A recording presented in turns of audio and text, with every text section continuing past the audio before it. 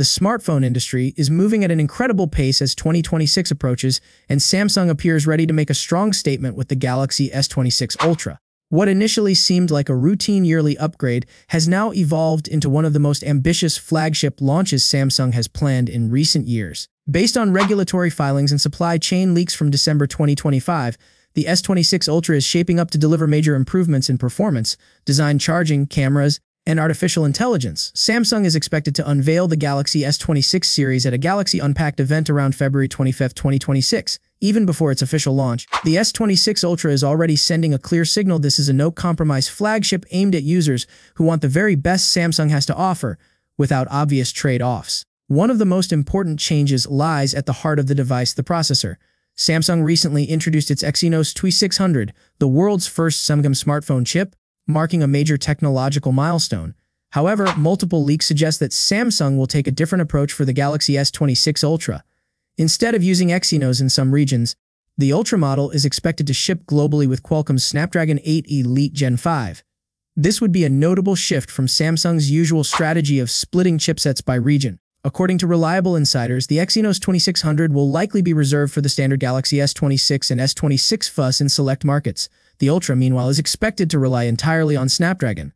The reasoning appears practical. While Exynos 2600 promises strong performance gains, it reportedly relies on an external modem, which could impact power efficiency. For a premium device like the Ultra, Samsung seems to be prioritizing consistency, efficiency, and proven performance. Design is another area where Samsung is finally making changes long requested by users.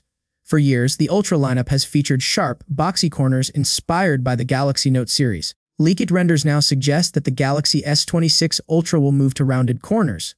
The phone will still look bold and professional, but it should feel noticeably more comfortable during extended use. The S26 Ultra is also expected to be slimmer, measuring around 7.9 mm and lighter than its predecessor. Samsung is rumored to use a Grade 5 titanium frame, which improves durability and scratch resistance while helping reduce weight. On the back, the camera design may shift to a more unified camera island rather than separate lens cutouts, giving the device a cleaner and more refined appearance. The display is shaping up to be one of the biggest highlights. The Galaxy S26 Ultra is expected to feature Samsung's new M14 OLED panel, with peak brightness figures rumored to range from 3,000 nits to as high as 6,000 nits in certain scenarios.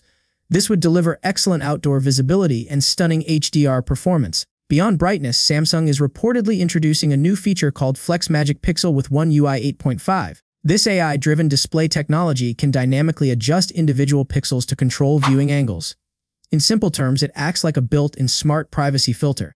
When the phone detects people nearby, it can narrow the viewing angle so that only the user sees the content clearly, without dimming the screen or reducing quality. Camera upgrades focus on meaningful improvements rather than headline-grabbing numbers.